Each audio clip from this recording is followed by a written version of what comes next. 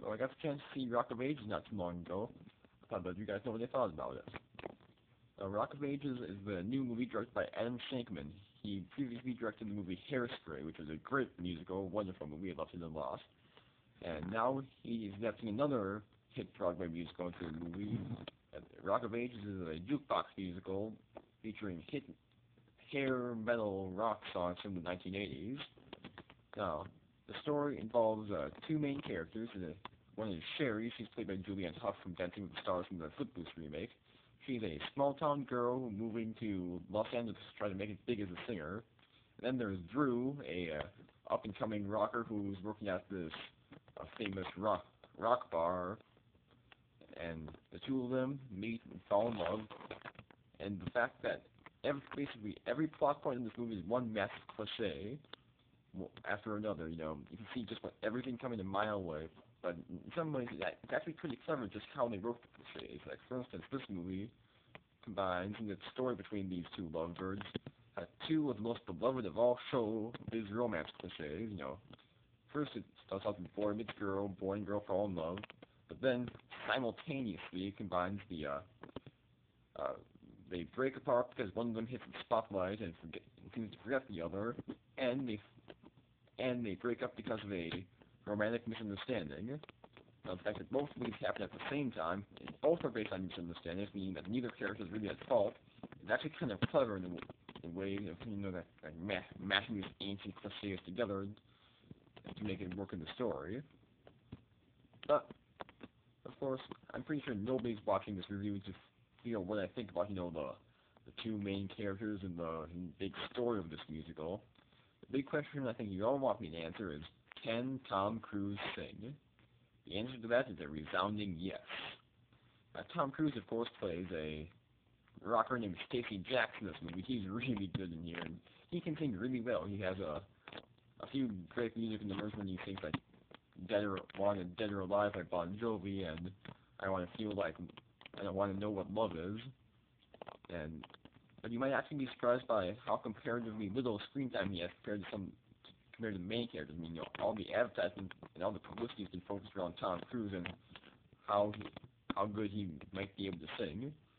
But, you know, you can say what you want about Tom Cruise, you know, his sanity and whatever, but the guy's an extremely dedicated actor. I mean, if he wants to have an action sequence on the world's tallest building in Mission Impossible, he'll climb up the world's tallest building for Mission Impossible. And he wants to play a rock star in Rock of Ages, he will train until he can just sing his heart out. He's truly just having the time of his life, and he just throws himself into this role like no other actor could, and he's just really fantastic here as Stacey Jacks. Now, the supporting cast is really where this movie kind of shines, because the leads, as good as they are in the roles, Boneta, who plays Drew, I think is considered particularly good. We know with the singing and rocking and all that, but really, they're just so familiar, so cliched that you really kind of gravitate toward the supporting characters. Some of the supporting characters we see are played by the likes of Paul Giamatti, and he plays a Stacey Jackson manager who also tries to draw in Drew after he makes it big. We have Catherine Zeta Jones as the crusading wife of the mayor who's trying to wipe out rock and roll in Los Angeles. The mayor's played by Bryan Cranston in a disappointingly small role. I don't even think I was able to hear him sing any, which is really kind of disappointing. I really wanted to hear Bryan Cranston sing. And we also have characters played by Mary J. Blige. She owns a strip club that the Julianne Hough character Sherry eventually starts to work at. And we also have Malin Ackerman, who was, you know, so mediocre in movies like Watchmen. She plays a Rolling Stone reporter who comes to profile Stacey Jackson and ends up sleeping with them. I was surprised at how well she was able to sing, but aside from that, she really didn't do a whole lot for me. And also, of course, we have Alec Baldwin and Russell Brand as two of the owners of the bar where Drew works at. I mean, they're hilarious completely. And yes, all these guys can sing. Of course, we knew some of them could sing before, you know, guys like Russell Brand and Paul Giamatti, Mary J. Blige, Alec Baldwin. We knew these guys could sing right away. But seeing guys like Tom Cruise just belt out this music is really part of the fun. I mean, that's really how much you will enjoy this movie is really based on how much you enjoy 80s metal. I mean, I'm not the biggest fan of 80s metal myself, but I liked all of the 80s songs that they had in this movie.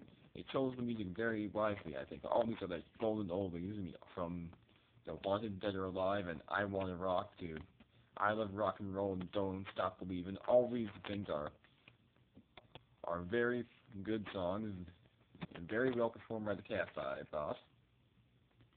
And once you get past the fact that every single part of this movie is an ancient and blatantly obvious cliche, I mean, you can see the entire plot coming a mile away. Once you get past that fact, you can just really just sit back and enjoy the music, enjoy the performances. The actors are clearly having the time of their lives here. There's not one moment where the actors don't seem to be having fun. And just kind of appreciate the craft of the dance sequences, the glitz and glamour of the set. I mean, you really feel like you would toss back into 1987, and sometimes too much of it just gets so excessive at times, but not as excessive as I had expected. That was actually my major fear of this movie, just thought that everything just gets so over the top, but really it doesn't. But just if you like just cheesy 80s filled musical with lots of your favorite songs and lots of talented actors just blasting their hearts out into this music, you'll really enjoy Rock of Ages, I think. It's not a movie for everybody, but I really liked it, and I would certainly watch it again, I think.